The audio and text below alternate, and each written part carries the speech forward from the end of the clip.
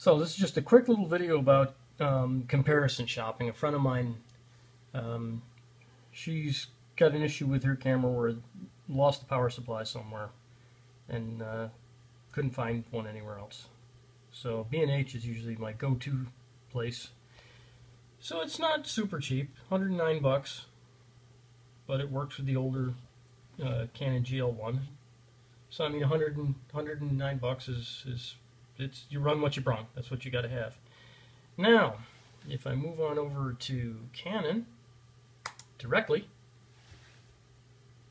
holy cow, $165 for the exact same adapter.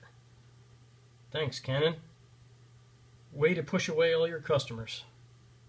So let that be a lesson. If you're ever looking for anything, don't get anything directly from Canon because they're a total ripoff.